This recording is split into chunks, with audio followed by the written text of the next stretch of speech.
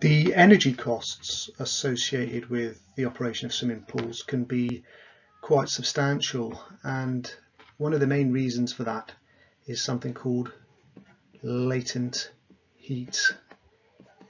And just to briefly describe what that is,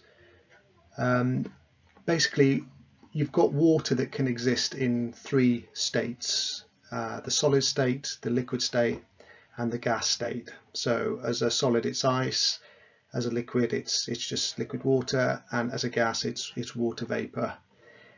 Now, as the substance of water moves through these three phases, heat is either being taken in or it's being given out.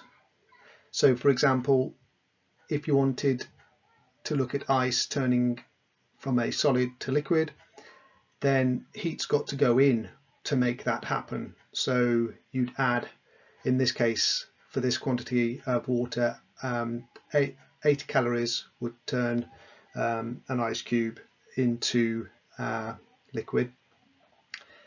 And then it can go even further, put even more heat in, then you would actually cause all of that water to evaporate and turn into gas. But it takes a lot more heat to do that. So it only took 80 calories to get the change from ice to water, but to get that liquid water to change to water vapor, it's 540 calories as opposed to just 80 calories, so a lot more.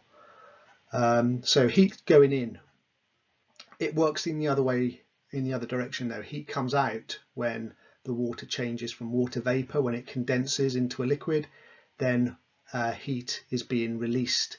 So the water vapor had latent heat, and when it condensed, that heat was given out at the same rate as it took to get the water to change from liquid into water vapor. So 540 calories to get it to change from liquid to gas, and then when it changes from gas to liquid, exactly the same amount of heat is given out.